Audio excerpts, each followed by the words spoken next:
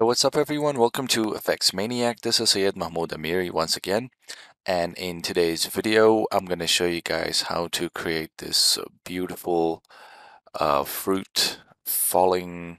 It's a fruit juice sort of a commercial effect. So this is the first part where I'll show you guys how to set up the simulation of these fruits.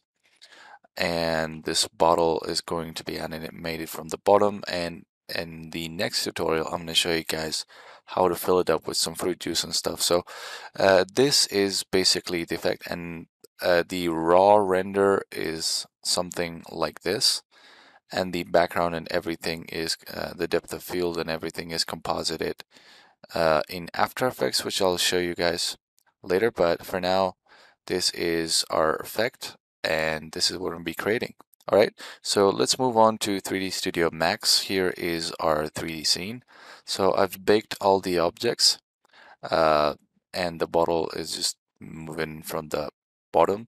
So, and we have some lights and stuff. So let me show you guys the basic setup. Okay, so I'm gonna go move forward, and I'll just select geometry, and I'll select all these geometries except for these two, and I'm just gonna right click and hide selection.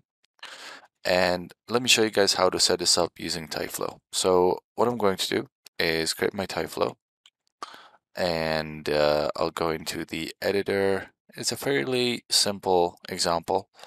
You can basically go and, I mean, the easiest way to do it would probably be to go and create a simple physics flow. And we've got this. So we got this these objects, right? And they're falling. So I'm just gonna move this up and scale it up. And we'll go with 100 frames. Sorry, 100 frames, and the total to be like 300 particles. So now we've got this animation, right? And now what I'm going to do is basically for the shape, we're just going to remove the cube and add these two objects. So we'll add selected, and if I put this after the physics shape, then they're just going to just put this physics shape at the bottom. You might want to do this a few times because sometimes it won't work, but in this case it does, and now they're just falling. So we have all these objects, and they are falling to the ground and colliding with each other and stuff, right? So we've got them just like that. Yeah. And now they're moving kind of fast because of the playback, so just turn off real time, and now they're moving fast. And then at the end, we will turn on the real time and stuff. So yeah, you can definitely increase the size of these objects. So I can add like a scale operator and set it to like 200, and now they're much bigger, and now they look a lot more better. And yeah, so they're falling on top of each other. And then what I did for the collision of the bottle is that, so you'll basically and you can see that they're not sort of uh, colliding properly, and that could be an issue which I didn't mention. So what you need to do is go to physics shape, and if I display this now, they're like boxes, right? So they're not like the object itself.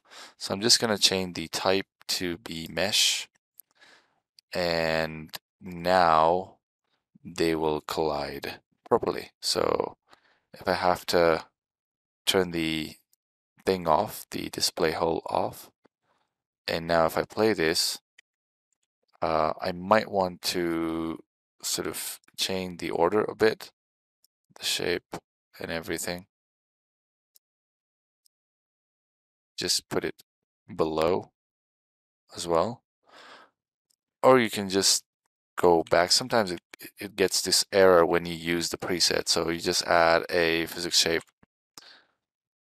again, and just put it here. Even if you select convex hull, it'll probably be all right. Yeah, so now because of the preset was using boxes and it was set to like box, that was creating the problem. But convex hull is also doing the job properly. So mesh will be a bit heavy because of the detail of these meshes. Convex hull will do the trick just right. Okay, so now we've got all these objects sort of falling on top of each other and colliding properly.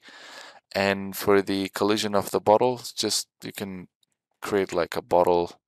Uh, and by the way, the project file for this is available on my Patreon just right now, so you can just go and grab it. It is included, all the model and the texture and everything is included there, so you can go and check it out. And you would definitely support me as well in the process. All right. So thanks again from my Patreons, and you are more than welcome to join. Okay, I'll go back here and I'll just draw a cylinder from the top view, just as like the bottle, and you can just animate it going up just like that and move it. So you can bring the keyframe from 140 frames to like 20 frames. And then for the collision, we're just going to use a collision, a physics collision, sorry, physics collision. And we're not using the regular collision because, physics collision will act much more better in these cases. So I'll just put this one and I'll pick the shape. And now what we'll do is once the particle settles here and they go, and now they will collide with these objects. So yeah, so you can definitely time it and do all sorts of that stuff. I'm just showing you guys the basics of how I did it. And then for the retimer, you can select Tyflow and like turn on retimer and set it to by speed, and we'll go with like 40, and now they'll be like 40% slower. And here's an interesting problem that happened that I want to show you guys how to solve. So once you turn on retimer, the object will not, the collision will not be proper. So the collision will be somewhere here.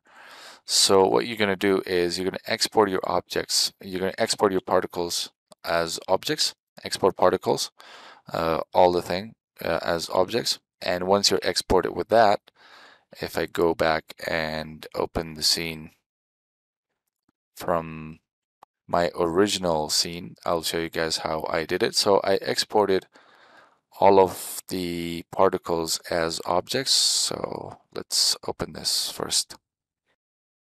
All right, so here's our scene, and I'm just gonna go to like standard mode, hit P for perspective. So I exported them with the retimer, and what I did was I adjusted the animation of the bottle.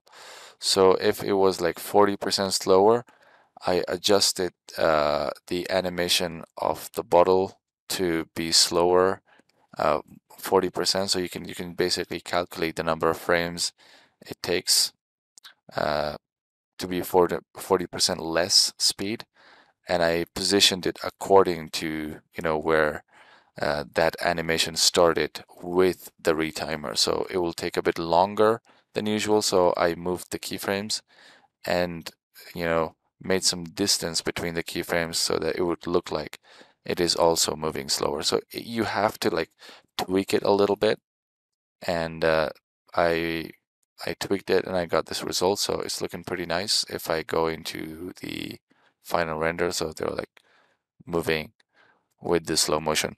So there's no other way to work around it. At least I don't know any other way, but this was the way that I did. So it's kind of like faking it, but it looks pretty nice. All right.